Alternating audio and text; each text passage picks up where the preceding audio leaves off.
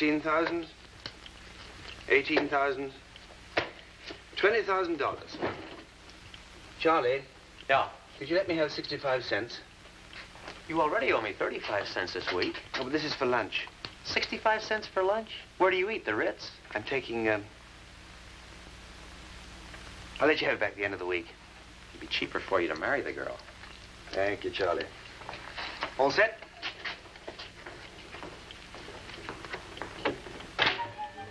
Good morning. Good morning. Good morning.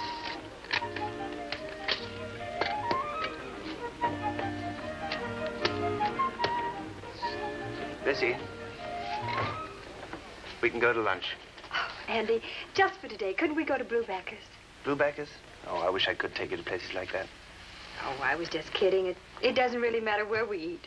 It matters to me, though. Always pinching pennies, never quite able to make it till payday. You got up on the wrong side of the bed this morning. I didn't sleep all night worrying about it. Worrying? What about, Andy? Look, no matter how I work this thing out, the cost of living's gone up again. We just can't afford to get married. You see, any decent sort of a house is going to cost us $20 a month, and then going to be another $15 a month. 15? Well, milk's up to 5 cents a quart now, and coffee, 17 cents. But, Andy, you're making $60 a month now. Well, how far is that going to go? You got to buy furniture. It's going to take the major part of my savings, and then there's my insurance and clothing and miscellaneous expenses such as streetcar fares, tobacco, doctor's bills. Doctor bills? Well, we're both young and healthy. I don't see any reason why. What about the babies? Oh, Andy, be quiet. $25. That would it cost Charlie for his last one? Oh, Andy, $25 for a baby. Even babies are going up now. No. No matter how I figure this thing out, $720 a year is not enough to get married on. Morning, Mr. Hopkins. 100, 110, 120. Bessie. $120. My salary for 2 whole months. Bring me the file on the CH, Marjorie, will you please? It's now or never. Where are you going? Mr. Dunwood's office.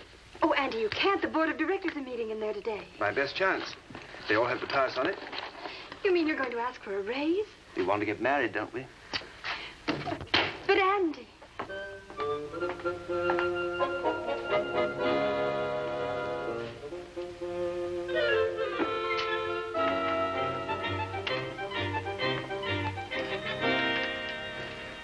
Well? Mr. Dunwood, if you please. Can't you see that we're busy? Who are you? The senior paying teller, sir. Paying teller? Oh, yes. Meadows. Field, sir. Well, speak up, young man. What do you want? An increase. Yes, that's right, gentlemen. An increase, a raise. You ought to know better, Meadows. Field, sir. Interrupting an important meeting with such trivialities. Now, you know the rule. All increases are to be requested in writing. Write us a letter. I did twice. What's that? I said I did twice. I wrote 2 letters, one a year ago asking for an increase and one 6 months ago. Well? You didn't answer them. Well, it should be clear even to you that we feel that you are more than adequately compensated for what you do. Gentlemen, perhaps it's my fault. Perhaps I didn't make it absolutely clear in those letters just why an increase is so necessary for me at this particular moment. While I agree that my salary was adequate when I first came to this bank 8 years ago, now the cost of living has risen to such a degree that... You aren't in debt? Oh, no, sir. No, I was considering getting married. Well, now, that is hardly one of the requirements of your job. Oh, but the requirements of my job have increased with your increased business. And you feel that you were responsible for this increase in our business? Oh, no, sir. But it is necessary for me now to memorize the signatures and study the banking habits of double the former number of your customers.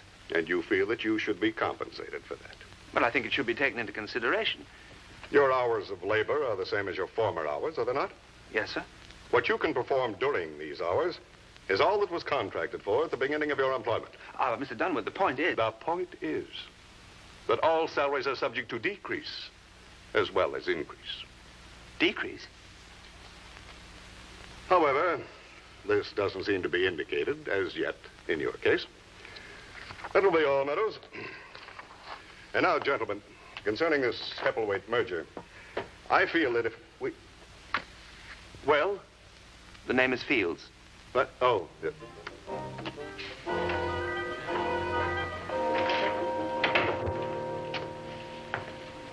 What did they say? For 8 years, I've been cooped up in that cage, never late, never sick, and never short in my accounts. Then they didn't give you a raise. You know what I am to these people, Bessie? I'm a cog, an insignificant little cog in the wheel. Not a very important one at that. He didn't fire you. Worse than that, he gave me a pat on the head and told me to go back to work. He didn't even give me the dignity of remembering my name. 8 years I've worked here, and he doesn't even know my name. Well, you know how he is. He's a very busy man. I thought I had a position of trust. Look at this. All this money. Going through my hands day in, day out.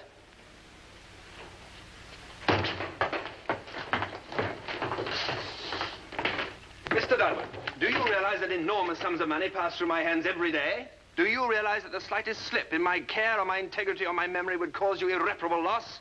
Is there no marketable value on a man's honesty? I'm paid for what I do, it's true. But am I rewarded for what I could but do not do? Will you excuse me, gentlemen?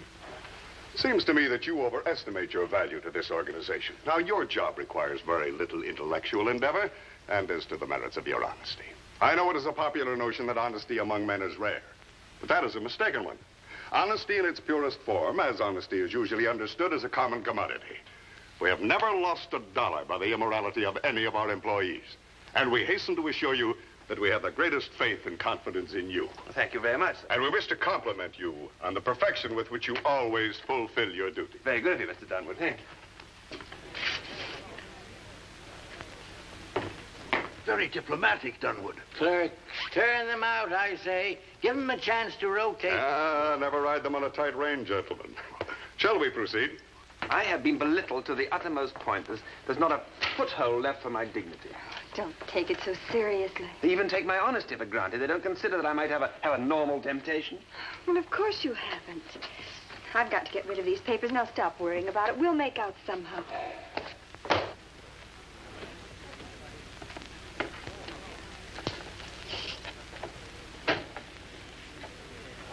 Uh-oh.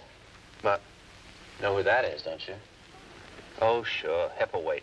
Yeah, that means we work Saturday afternoon, I'll bet. Saturday? Why? Because of the audit. What audit? Haven't you heard about the Heppleweight merger? Well, how does that affect us? You'll find out. We'll have auditors in and out of our hair for a week. Auditors when? According to Wallach, in a couple of days, I guess. And boy, they better not find any mistakes in the books. No, they better not. They say this Heppelwaite's a fanatic. He won't touch a bank if there's a shortage of a 2-cent stamp.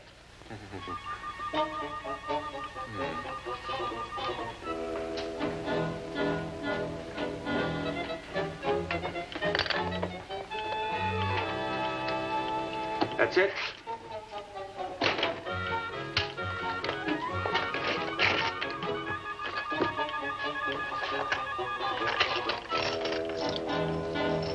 $50,000, the 30, and the 20. That's 114,860. 114,860 even. Boy, what a day.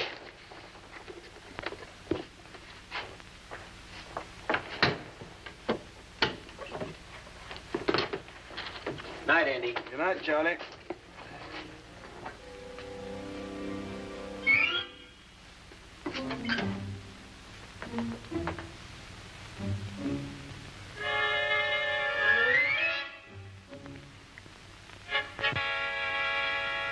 $5 to 10 years. Andy. Uh-huh. Andy. What's the matter with you this morning? No, nothing. I'm fine. You certainly don't act like it. Willie. Yeah? Is that Mr. Dunwood's mail? Yes, Make sure he gets this. sure thing. Gentlemen, do you realize that if Heppleweight brings in his own auditors, it's as though he questioned our integrity? Come in. Oh, it's nonsense. That's just good business. Want to remember that Heppleweight is a very cautious man. Well, gentlemen, we have nothing to worry about. Certainly no one could ever question our Oh, no. What's the matter? Fields, Yes, Mr. Dunwood? come in here. Yes, Mr. Dunwood.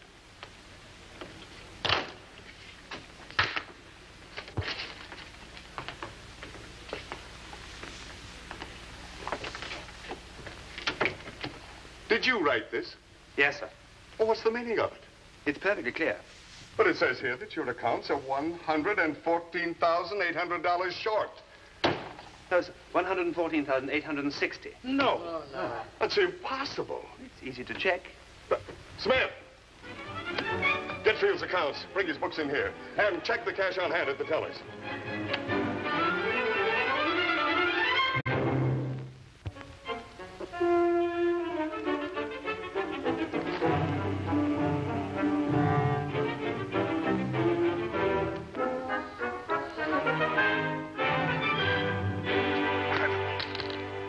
His accounts are short. $114,860. That's right. That's what I've been trying to tell you. Call the police. Somebody call the police. No, gentlemen. I wouldn't recommend that. You're not being very rational, you know. What are you saying? Well, do you want to run on the bank? You see, if you call the police, then the newspapers will find out. If the newspapers find out, well, we all know how touchy depositors get when there's a shortage of cash. You'll be wiped out in an hour. Now, Meadow, Fields. Now, we've been together a long while. You're a respected member of this organization. Am I? But now you realize what a shortage like this would do to us? Oh, yes, I do indeed. Well, now, if you would just tell us where the money is. Now, wouldn't I be foolish to do that? What? I went to a great deal of trouble to take that money. But you will be in a great deal more trouble before you're through. Don't you realize what the penalty is for embezzlement? According to the National Currency Act, from 5 to 10 years in the penitentiary. You don't mind going to jail? Certainly not. You see, for the maximum of 10 years, I would be extremely well paid. $11,486 a year. And during that time, I would have ample opportunity to study a few languages and to read extensively. At the end of the time, I would still be in the prime of my life and the possessor of an enormous amount of money. Then I'd travel, enjoy myself. It's a very attractive thought, really, when you look at it that way. Don't you think so? How much of an increase was it that you wanted? Oh, by George, that's blackmail, and we will not pay blackmail. We'll prosecute you, we'll put you behind bars, and we'll recover our money, and don't you think we won't? Where will you find it? Well, It might be anywhere. It might be buried under the ground. It might be checked in some locker someplace. It might be mailed to a distant post office. It might be on its way out of the country. No, I don't think you'll prosecute. Besides, Mr. Heppelwaite wouldn't like that. Heppelwaite? Heppelwaite. Oscar J. Heppelwaite. Well, it's been rather a tiring morning, gentlemen. I think I'll take the rest of the day off, give you a chance to reach some decision.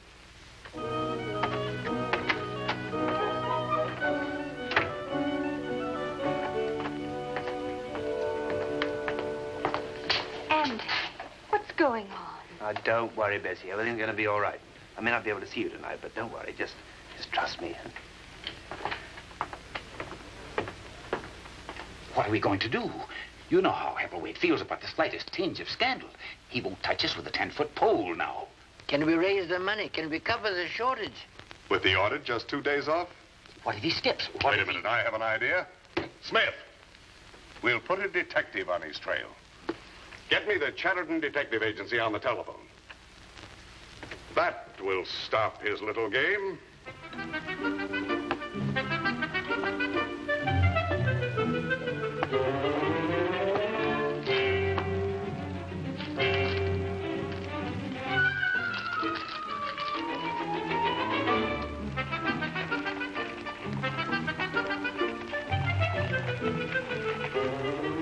Yes, I'll take this one. And that one. And the blue one. Oh, wrap them all up.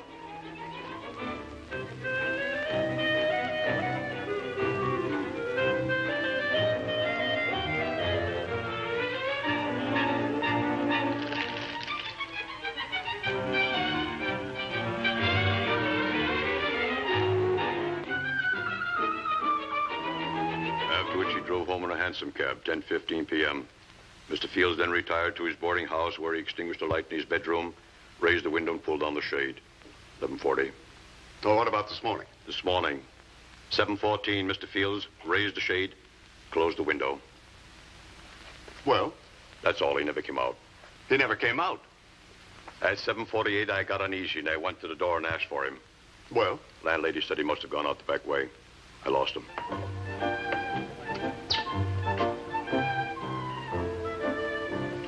And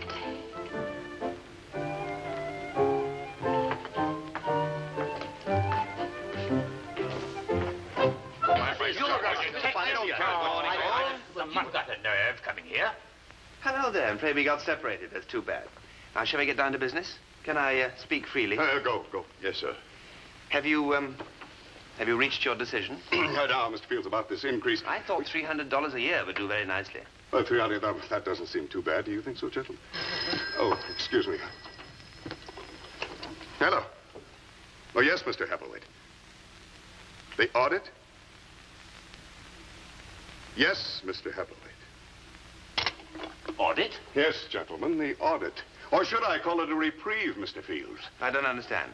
Mr. Heppelwaite has just asked due to the press of business that the audit be postponed for 2 weeks. 2 weeks? Do you know what that means, Mr. Fields? It means that the board of directors and I will have sufficient time to raise the $114,860 to cover your theft. But what about the scandal? You know that Mr. Heppelwaite will never touch a bank when there's been a scandal. There will be no scandal because we don't intend to prosecute. Not prosecute? But don't think you're going to get away with our money, because as long as it's in your possession, we will follow you. We will hound you until you will beg us to take it back.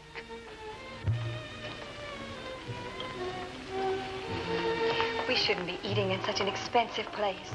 That porterhouse steak, 75 cents. Well, this is my last chance. Heppelwaite comes here every day, and I've got to see him. Andy, why don't you give the money back? Well, it's gone too far. If I give it back now, I lose everything. I never intended to keep the money. I just wanted them to see how wrong they were. Yes, but spending it the way you're doing, they'll have you arrested for it. That's not their money. It's mine. Yours? My savings account. Oh, Andy, that was to have been for our furniture. Yes, I know, but I had an idea that if they thought I was spending their money, they'd come to terms more quickly. Now I haven't got any money left to bluff with. Shh. Good morning, Mr. Appleway. I have your table reserved. This way, please.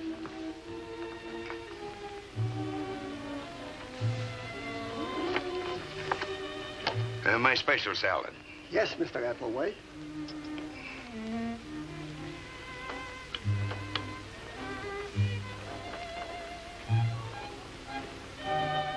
No. You haven't got it yet. Mr. Appleway, today we tried with crab meat. I said it was some kind of fish, but I didn't say crab meat. Why can't you people find the recipe for a simple salad? If you could only remember where you ate the salad, and what was in it, and the name of it. Well, that's your business. All right, we'll try again with lobster or trout. Herring. May I suggest it is perhaps a herring salad? Herring slaw? I don't know. Well, that could be the name of it. Bring me 2 unsalted herrings, 4 boiled potatoes, some endive, and 2 eggs, 1 hard-boiled and chopped. And this is my fiancée. If you wish. Come.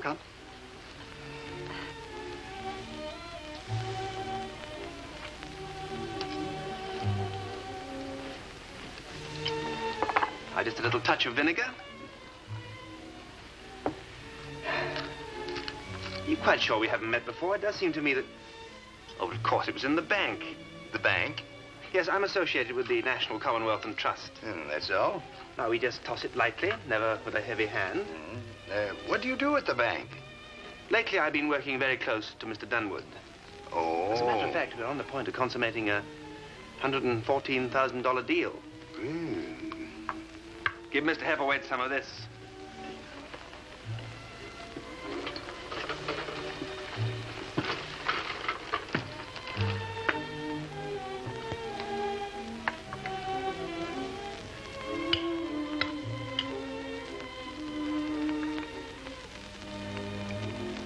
By George, this is it.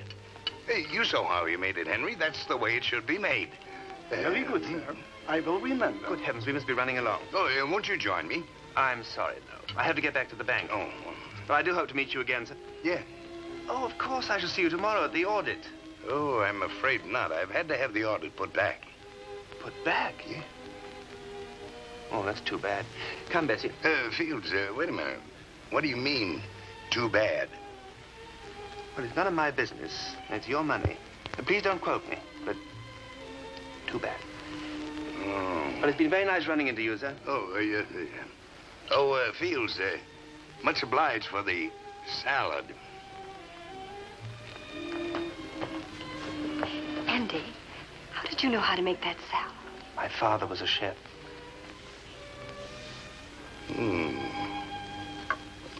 All right, Fields, you win. But only because Heppelwaite set the audit back to tomorrow. Then it's agreed. A raise of $300 per annum? Agreed. Yes, I think this contract will do very nicely. You realize, of course, that I'm handing the money back of my own free will. Yes. You acknowledge that most men would prefer jail to relinquishing control of such a large sum? Of course. You see, of course, that I never intended to keep the money. It was a matter of dignity as a human being. Mr. Fields, now, about the money. You do believe in my integrity? Well, yes. You appreciate my motives? Only too well. You appreciate them to be just? Unqualifiedly. Now, if you will just tell us where the money is. The money?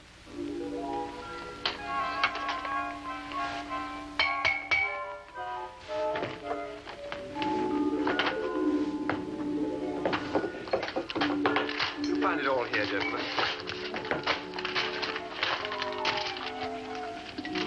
It's really true. That's been up there all this time. You might have put that charity yourself. Well, I must admit, Fields, this whole maneuver was darn clever. Oh, thank you. Oh, it would be a shame to waste such talent on a paying teller. It would? Absolutely. It is the considered opinion of the board that such perseverance and ingenuity should be rewarded by a promotion. Promotion? Right. To vice president. This morning, we passed a resolution promoting you to said position. Do you accept? Well, vice president? In charge of securities. It's quite a step up from paying teller, young man. Well, it certainly is, and thank you very much, gentlemen. Then you do accept. Oh, of course. Congratulations, Fields. Oh, thank you, Mr. Dunwood. I must say, this is all very exciting. Well, I'm glad you think so. And now, as vice president, in charge of securities, it is the opinion of the board that your services are no longer required. I beg your pardon? You're fired. Fired? Fired? But you can't do that. You just signed a contract giving me a raise of $300 a year. As paying teller. But you have been promoted to vice president. And as vice president, you are fired. Now, look here, Mr. That Dunwood. will be all, Fields. Good day.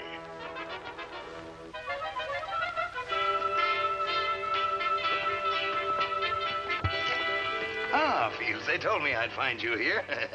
Hello, Dunwood. See, I just stopped by to ask you to write down that recipe for me. I want to put my cook onto it right away. Well, you know Fields? Know him? Well, we had lunch together. Very brilliant young man you have here. Makes me feel good to come into an organization with young blood. Oh, well, I've been... Hey, by the way, why don't you and your fiancée come over to my house for dinner tomorrow night? Lovely girl. Oh, Mr. Hepworth, I'm afraid we can't. Huh? I have to go to Chicago. Most interesting offer from 7th National there. You're leaving? Well, what's the trouble?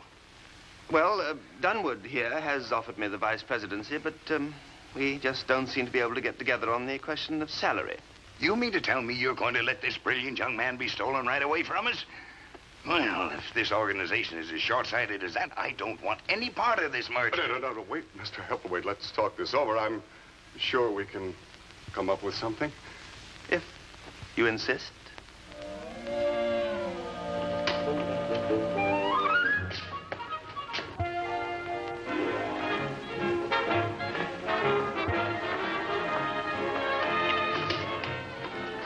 After you, Mrs. Fields.